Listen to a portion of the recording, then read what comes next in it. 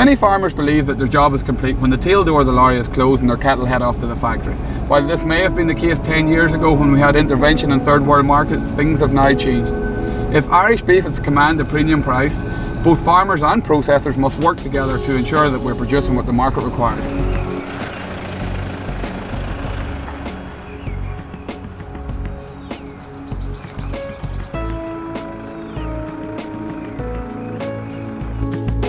In this section, we're going to look at the deboning process. We'll show the difference between a U and an O grading carcass and the different levels of fat that have to be trimmed off a carcass grading fat class 3 and one grading fat class 4H.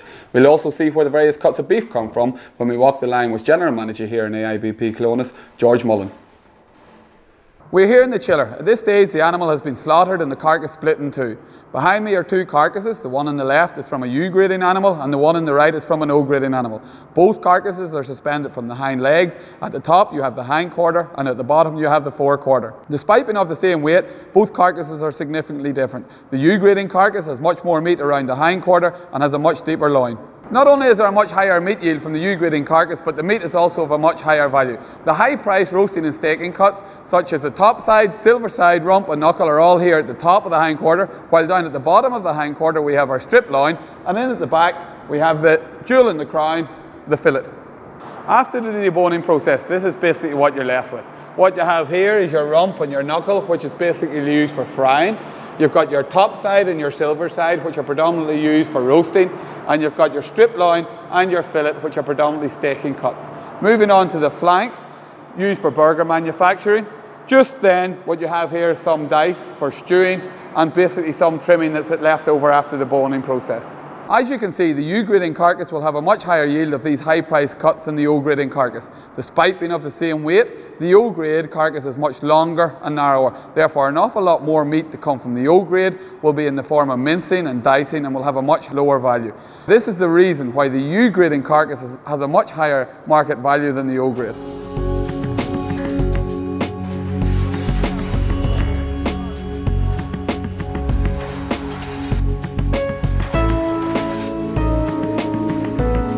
Out in the farm, we discussed the importance of marketing cattle at the correct fat score. Here, we have two OR grading carcasses. However, despite both carcasses being of good conformation, this carcass is unsuitable and not what the market requires.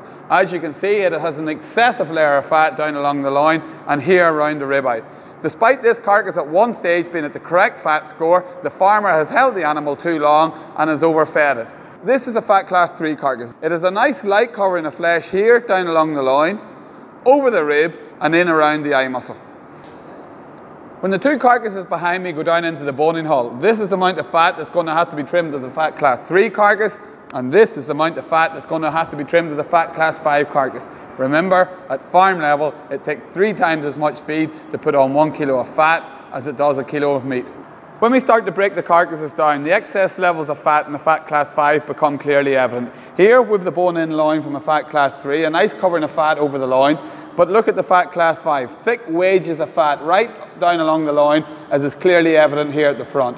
What we have here is the bone-in rib from the fat class 3, a nice covering of fat over the top of the rib.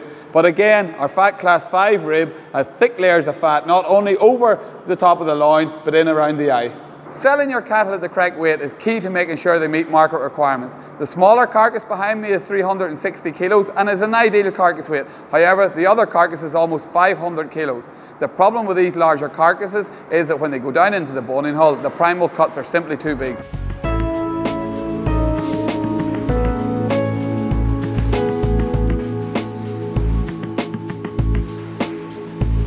We feel our traceability standards in AIBP are very strong.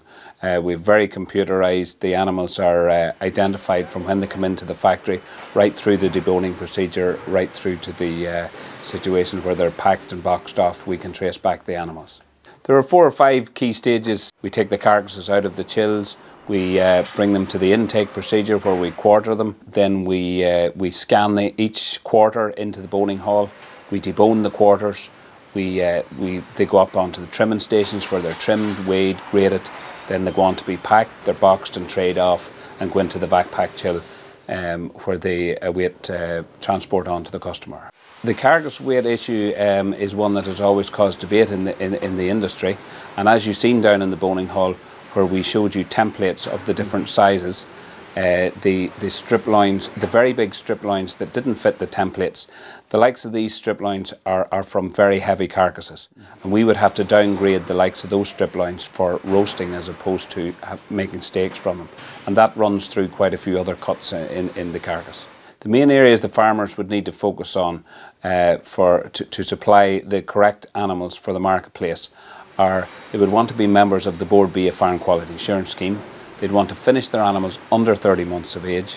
They would also want to try and finish the animals that would end up being an R or a U grade, a fat score 3 or 4L.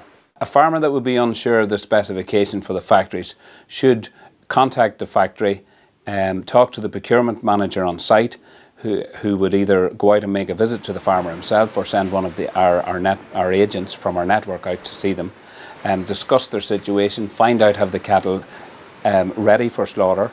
Then we would invite the farmer to come in, see the animals slaughtered, see the ante-mortem process, see the hides graded for dirt, go up and see his cattle weighed, go up and see them graded, and then come down and visit the office and collect his cheque. At AIBP we have a very strong policy that payment on the day is available at all times.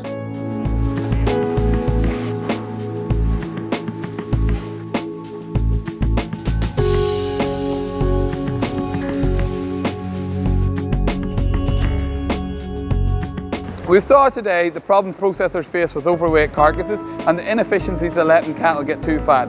It's important that we as beef producers realise that the day of expecting someone else to market what we produce is gone. Both processors and farmers must work together to ensure the product we are producing meets the needs of the consumer.